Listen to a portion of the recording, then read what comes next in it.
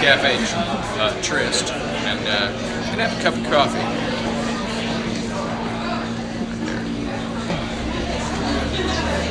So I've had a long day at work, but I like to unwind.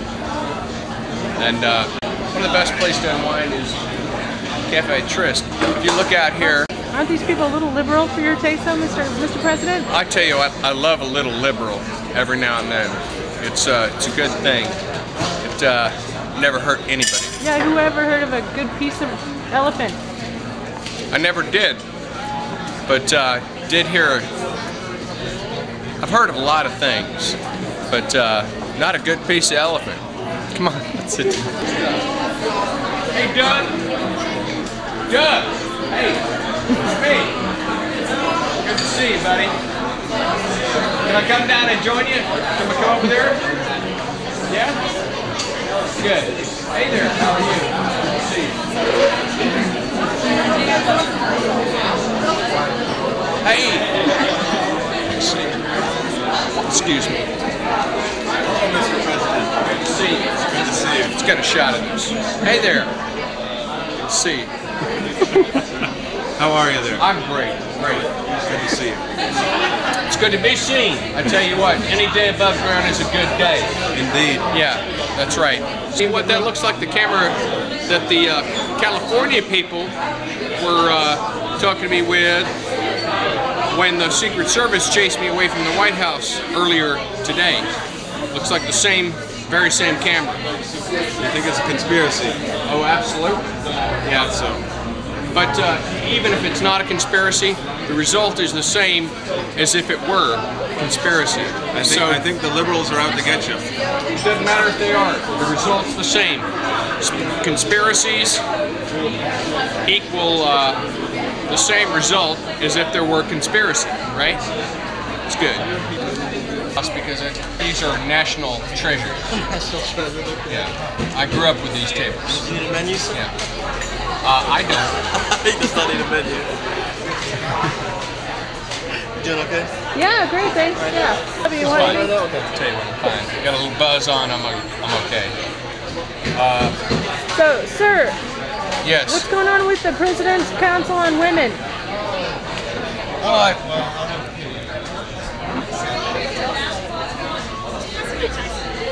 Stop. So, Mr. President, what do you think of the President's Council on Women? Well, I've been doing a lot of research on the President's Council on Women. And tell you what, I'd like to head the President's Council on Women. You'd like to get a head for it? Now, wait a minute. Little I have head? a very hard spot. I have a very hard spot for women. A very hard spot for women located within myself. So the Council on Women is a very important subject matter to me, and I'd like it to become focused. Are you going to unite with some of the women? I would like to unite with women, very many women. I'd like to unite with as many women as I'm possibly able to unite with. And like I said, I have a very hard member of my staff. Okay, a very big staff that relates to women that I would like to get back to and make a very hard statement. Are you going to make any hard decisions, though? Come on, I mean, you're sweet talking us, but what are you really going to do? No. Decisions where it comes to women are not difficult, but they're hard. You have to make very hard decisions, and I think, Doug, will you back me up on this? It has to be hard when it comes to deciding about women, right? It's a long, very long process. It's a very strung out and a very Hard phallic decision? is the word. Would phallic be the word? Is No. phallic the word? Or am I thinking fallacy? of something else? Am I thinking of something else with phallic? You mean fallacy? Oh, it's a fallacy. That's right. It's a fallacy that women Doug, it's a fallacy that women are not as aggressive as men. Yes. Well, are we going to get stuck with some of your decisions? I would like you to get stuck with as many decisions as I possibly have. And I think I have millions of decisions waiting to explode from my staff, joint committee, from my long-standing committee. And if those decisions explode from my committee, it will definitely impregnate the issue that I'm looking for. So you find it, pregnant with hostility, though? I mean, aren't there some, people that are a little pissed off about OSHA and all that? No, you totally misunderstand me. Because pregnancy is peace. Peace in the world comes from the pregnant initiative. Okay, the initiative that is before man and less behind the female, but it's inserted to the female. All right. You mean in the oval orifice?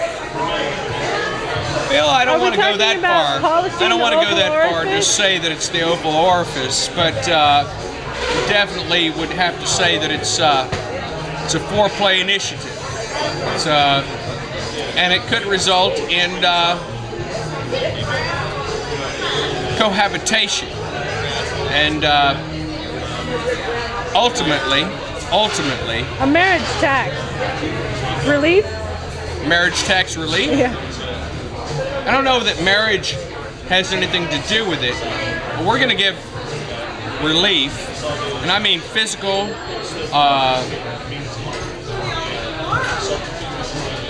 emotional, animal relief where it's needed. And for men, streaking, I don't mean streaking, but thank you, Doug. Thanks. But, Mr. President, I think you're blowing it out your ass. I mean, what are you really going to do, though? Come on. In a physicality sense, I mean, you could ask me what I'm going to do on my personal initiative. Personal. But that doesn't relate to my daughters, does it? That doesn't relate to my two girls and what they'll do in terms of population growth, in terms of ability to procreate the human species and make a man happy. But we're not talking about that, are we?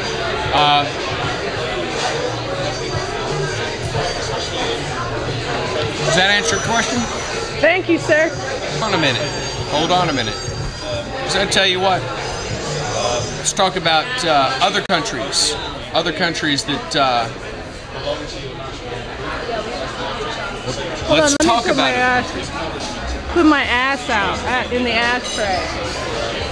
Good Lord. I did not expect this. I did not expect this.